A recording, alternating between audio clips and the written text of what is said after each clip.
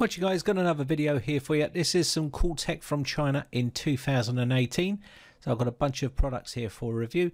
Now if you haven't subscribed yet, don't forget to hit that subscribe button and also hit the bell notification button to be notified when we get new videos up. Now you can see here, this is the Rii Mini Wireless keypad, and this is a touchpad combo. It's an X8 version. You can see it's good for Windows, Mac OS, Linux, Android, Smart TV and PS4. So it's compatible with all those. It's RGB, and this is everything you're going to get inside the box. So you've got your instruction manual here, comes in a bunch of different languages. As you can see, we're interested in English, and that's pages 1 to 4. It does have pictures and English text on there. Now to set this up, it just tells you to plug in your dongle, and basically that is it. It will then start to pair. Now you can see here we do have a thank you card and a warranty card here, which you can use to contact them if you need to. You've got your charging cable, which is USB charging cable to charge up your keyboard, and you can see here you've got little QWERTY keyboard layout, and also you've got that little touchpad at the top. You've got a scrolling wheel here and a bunch of other buttons on here, which means you can control the whole of your devices by using this one little touchpad. It's pretty awesome, and I mainly use mine for Android TV boxes and mini PCs and stuff like that. But you've got your touchpad there and your QWERTY keyboard layout. Very easy to use, and once you get used to using these, you'll never go back. And this means you only have to have one actual touchpad and keyboard here, all in one. You've got your navigation buttons there to navigate around. Very useful to have if you've got Android TV boxes and stuff like that. So you can see here, this is where the battery compartment is, and also you've got that little dongle in here. You just flick that out and basically plug that into any device that you want it to run on, as long as it's USB, and you'll pretty much get yourself this backlit RGB effect here. A very nice looking type touchpad. I do like it. It's very easy to use, and if you ever use one of these, you'll never go back to using that silly remote control. Next up, we have a handheld gaming console called RS1. It's pretty decent, it's pretty affordable as well, and it's got a bunch of classic games. It's £15.99, has a 2.5 inch LCD portable colour screen. You've got your cables here to plug into the device and also into a TV. If you want to play it on the big screen, you can do that by these cables here. It does have a user manual here to help you set it up, but it's pretty straightforward and easy to do. You just turn it on and away you go. You can see 320 by 240 RGB colours.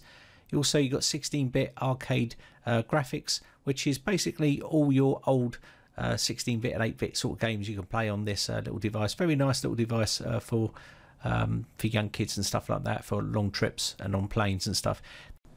Now this is a great little portable classic retro game player, which will allow you to play all your retro games when you're in the car, on the plane, or on holiday or something like that. You want to take something with you. You can see it's made of plastic. It's not the best build quality in the world, but it is a cheap product. You can see you've got your control buttons here, reset buttons, and your speaker and stuff like that there. Also you've got your battery bay on the back, and another dial here, which is either brightness or volume, one of those two. The actual user manual will tell you all these buttons, what they do. And also we do have a little jack there where you can plug those cables in and plug it straight into the TV. And this is where you put your batteries in. Pretty straightforward stuff. And you could use rechargeable batteries in here if you wanted to, but they're pretty cheap nowadays. You can see it does have 152 games.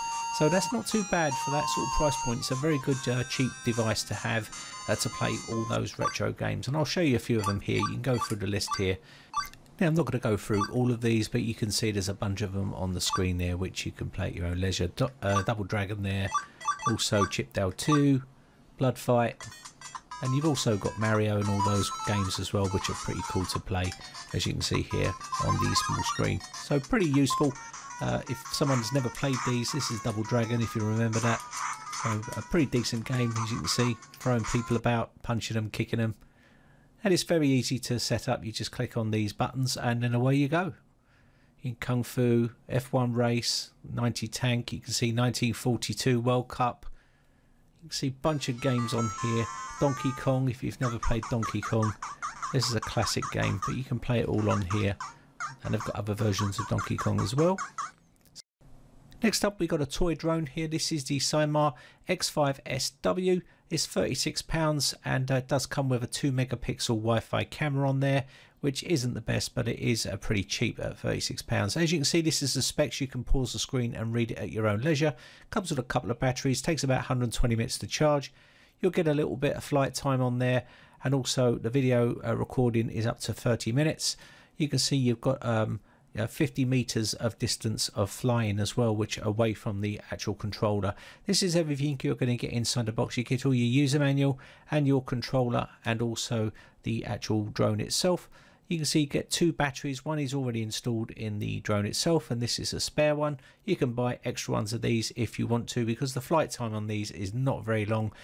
But they're a great beginning quadcopter for people that want to get into flying quadcopters at a very low price. Great for children, and as you can see here, they're very easy to understand and how to use. You've got all your controllers here, you've got your little sticks here, and also your trim buttons and your power button and stuff like that. Very easy to understand. It's all written in the user manual to tell you how to pair these with the actual drone itself. We've got a couple of buttons at the top here. And also on the back we've got our battery bay here, which is for your controller. We do have a bunch of other stuff here, which is your propeller blade guards here to stop you damage them. Also you get your charging cable, a screwdriver, and some other bits and pieces, your landing feet here as well.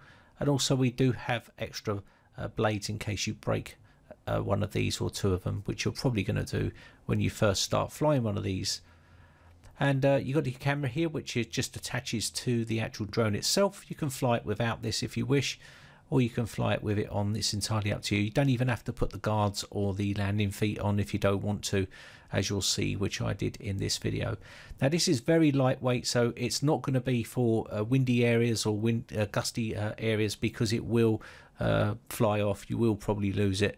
So it's very lightweight, so be very careful if you're flying it outdoors on a windy day. But other than that, it's a very simple drone to fly. I'm going to show you flying it indoors. We've got some LED lights on the bottom here, which will show you which way is the correct way that is traveling, the front and back. Also, you've got your power button here, and also your charging port there as well. Now, the battery bay is hidden at the back here. You just pull this open and slot that in. Make sure it's plugged in, and away you go. You'll get a bit of flight time on here. So buy a bunch of these batteries, and you can be flying this for a fair bit of time at one go, you know. So I'm going to turn this on now, and then we're just going to sync it up with the controller. So I've got the batteries in the controller here. Just need to click this into place and then turn this on, and I just need to pull the levers down to the bottom here, and then that will pair those together, and we should now be synced with the drone itself. You can see it's now starting to rotate.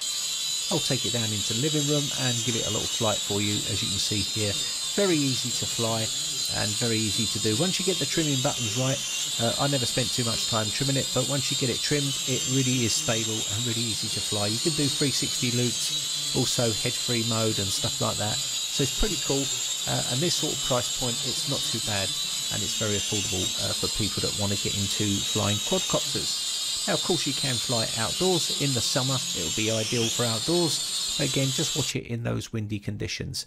Next up, we've got the Datafrog X9 5-inch handheld gaming console with 500 plus games, £29 English pounds that is. It's a bit of a PSP knockoff, as you can see here. Got everything inside the box, which I'm going to show you here. This is your user manual, tells you how to set it up and pretty much use it, and you just turn it on and it's ready to go. It's all pre-done. You've got all your retro games on here as well. You can also add more games to it. You've got your little charging plug here, and there's another one here which is for probably Europe or across the pond. And you can see here we've got a pair of headphones. Not sure how good these are, never tested them, but they're probably not that great, to be honest with you. And you've got another charging cable here for your device itself. Now this is the X9, as you can see here. Got your buttons here, bit of a PSP lookalike. You've got your volume button here, your select and start. Also a bunch of other navigation buttons here which you can use to play games with. You've got your 2 buttons on top here. Also you've got that jack, which is for your, if you wanted to put speakers on here or anything like that, or you want to go into headphones or something like that, you can use that there. You've got your charging port there, on and off TF card, where you can put your own TF card in here. The camera's not much to write home about, but what do you expect for this sort of price? but it's on there if you need it. You've got your headphone jack and also TV out as well. Now you've got a bunch of presets on here as well, which you can go straight into, like Metal Slug, Fat Fury 2 and all that sort of good stuff. If you just want to go into those, you can do. And you've got a bunch of other stuff like Neo Geo, and also arcade games and other NES games as well, SNES games on there. Now this game is another game you can play on here. I'm just going to go through some games. I'm not going to go through loads of them. We'll just go through here. And I'm holding the screen at a different angle here, so you're not getting the true reflection of the good colour screen that I'm getting here. It's a pretty decent colour screen that you're getting for this particular device. Play movies on here as well if you want to, and music, so you can use it for video, music, just about anything you want really. So you can play all those on here as well. We'll just go through and I'll play a couple more games so you can see them. So you go into this sort of menu system here and go into the DIR list. You can see there's one of 8,400 on here.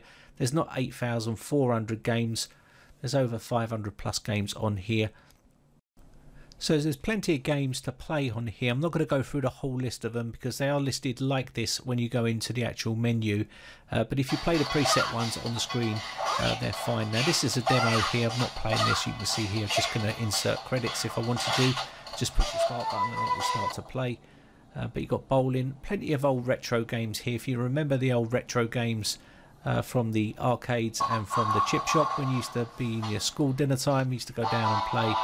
You've got wrestling games. Neo Geo played some really good fighting games back then.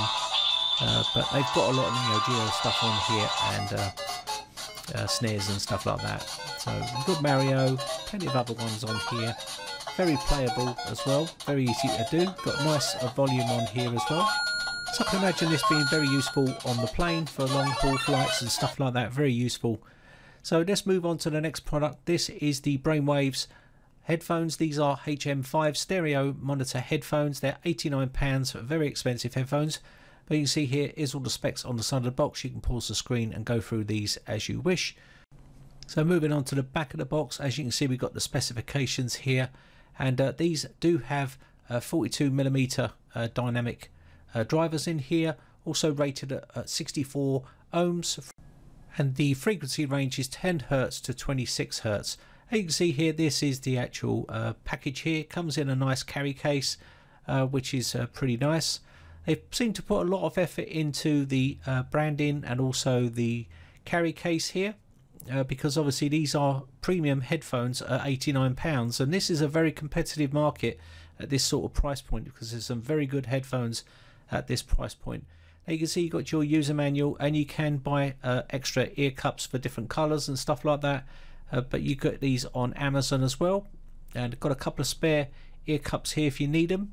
And these are very comfortable headphones, I must say. They're pretty comfortable.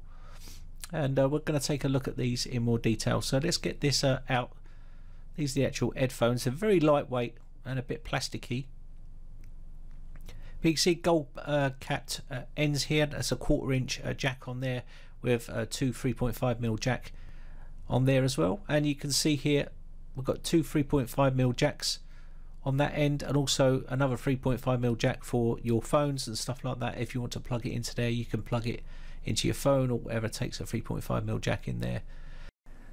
Now these headphones are very lightweight. I do like the design of them, but there's a little bit too much plastic for my liking, and at this sort of price point it's a very competitive area, because you've got some big branded names out there at £90 which are going to be, you know, right on the heels of these or surpassing these. And you can see you've got a bit of padding up here.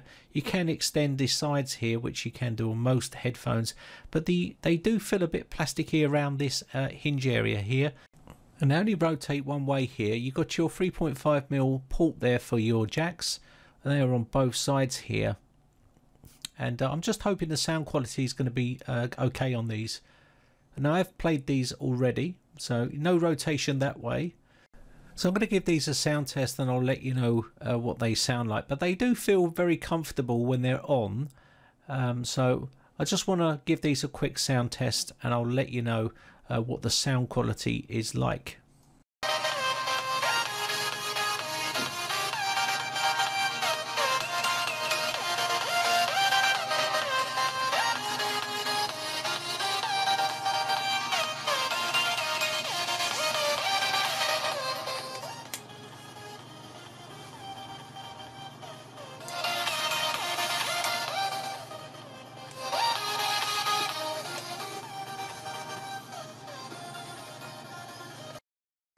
So what do I actually think of these headphones? Well, they sound pretty good, but they're not the best headphones out there at this sort of price point. Now at this price point you can get better quality headphones, better name brand headphones, and also better build quality and better sound quality for that sort of price. So maybe they should consider bringing the price down on these, because I do think they're a little bit plasticky for my liking, and £90 is a little bit too strong for my liking.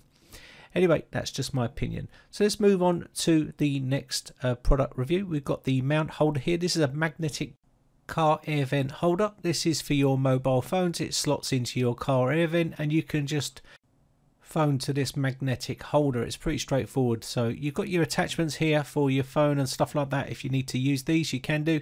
And all you need to do is just slot this into your car air vent, and that's basically it. Your phone will just be able to mount straight onto this metal sort of magnet, and it's a pretty good build quality, and I will leave the link in the video description if you're interested. Very quick video review on that product. Now next up we got the Techstick Mini Projector. Now this is a pretty expensive item. This is a £200 item. It's been reduced down from £300, and it's a portable projector, as you can see here, 1080p.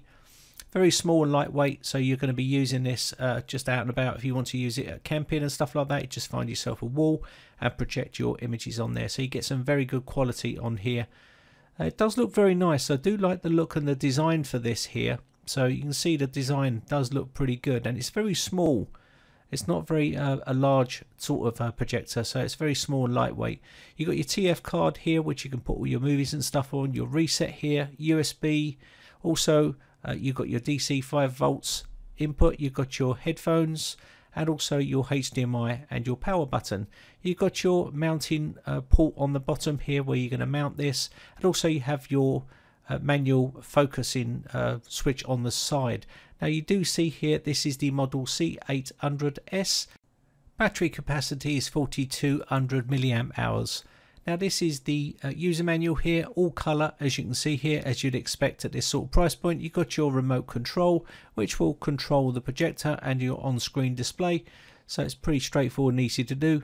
Also you've got your USB cable here, and also you've got your power lead as well, so you can power it and you can run on battery. You've got a little tripod here. If you want to use a little tripod, you can just put it straight onto the projector and away you go. Now the flickering on the screen is from my camera because I was shooting at 50 Hertz, and that's why you're getting that flicker. But this is what you're going to get. It's really crystal clear, and my camera just does not do the picture justice, but it's very good quality picture. You can see here we've got a bunch of icons here: Netflix, Play Store. You've got also Kodi on here, which is your RKMC, so just a fork of Kodi, VLC, and a bunch of other stuff on here, YouTube. Now what else can you do with this? You can play games on it, you can stream content down on Kodi, or you can stream content on Netflix, or whatever it is you want to do, YouTube. You can set it up to do whatever you like, play movies from your pen drive. You can connect to Wi-Fi through this as well. You get 1080p on here. The screen quality, or the quality of the picture, is very, very clear and sharp. You're getting a bit of flicker there, and that is due to my camera, but it is pretty decent, the quality of picture. Now if you've got a big event coming up or something like that, or you want to show some movies in the garden, on the wall, you can do, and stuff like that, so it's pretty good for that sort of thing. Now the sound quality is not the best, and also this annoying little box kept popping up when I was streaming on YouTube, just like it's doing now. Every time I was streaming a video, that kept popping up on the screen. I had to keep pushing play, which was very annoying. But other than that, it's pretty decent. You can plug in an external speaker as well. But anyway, but that's about it for this video. I'm going to wrap this one up. My name is Brian from briteccomputers.co.uk. Thanks again for watching, guys, and thanks for your continued support. I'll leave all the links in the video description if you're interested. Bye for now. Now if you haven't subscribed yet, hit the big red subscribe button on my YouTube channel and hit the bell notification button next to that to be notified when we upload new videos.